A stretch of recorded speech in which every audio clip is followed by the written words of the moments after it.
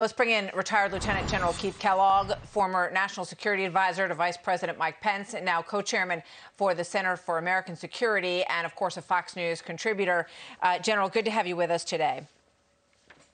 Good to be with you, I'm really Martha. struck by what Mike Tobin is reporting about Mariupol, and I want people to just think about that for a moment. So the people who are going to try to dig people out of the basement of that bombed area are being shot at.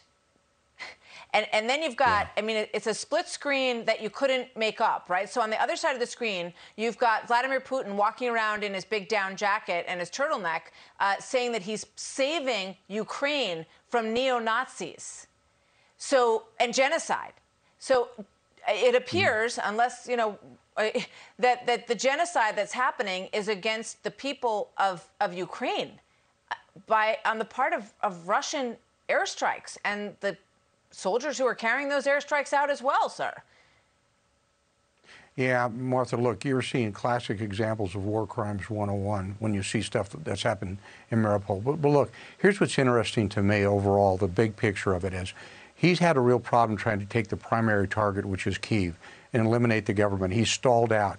So what's happening right now, he's refitting, rearming, and he's probably going to Plan B in the north at least, because Plan A failed. That was to take Kyiv immediately, eliminate the government. And Plan B is going to be, do we rubble Kyiv? Do we go to the west?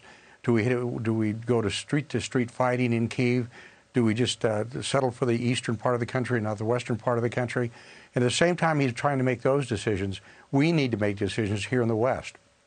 And those decisions are do we put an umbrella, an iron dome over the western part of Ukraine to make sure those cruise missiles don't get in or those aircraft don't get in? Do we start activating our intelligence community, our Title 50 group, to go into unconventional warfare or covert activities to support the Ukrainians? Because the way it looks to me, watching Putin today at that rally, this is a fight to the finish. He doesn't want a diplomatic off-ramp, and I don't see one starting either. I think there should be one, but I don't see one going there. He's in this to the end game. And what he is doing in Mariupol and other places is absolutely horrific. And we're going to keep seeing scenes like this for the next 1 week, 2 weeks, 3 weeks, or 4 weeks till this is battle complete. Do you think that Ukrainian forces can win this fight? I mean, take us forward in this process. Do you think that is a potential outcome here? Yes, I do. I think, and here's what I mean by a win.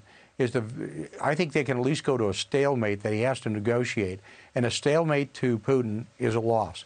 The other is Putin may win this overall by sheer numbers, but it's a Pyrrhic victory. And what he has shown to the world, his military isn't that good. His command and control isn't that good. It shows what kind of a person we've all known him to be, but it's shown in public. We've seen what kind of nation Russia is, and it's going to be a pariah nation. So overall, could he win physically at the end? Yeah, but he's going to lose the long fight because Ukrainians are proud people. Ukrainians are not going to quit. Zelensky's not going to quit unless they take him out, eliminate him. So over the long term, I think there's at least a 50-50 shot that the Ukrainians can win this. I think, to me personally and professionally, I think it's better than that.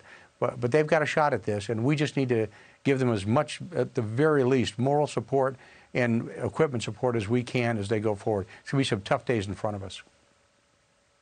General Keith Kellogg, thank you, sir. Good to have you. Hey, Sean Hannity here. Hey, click here to subscribe to Fox News YouTube page and catch our hottest interviews and most compelling analysis. You will not get it anywhere else.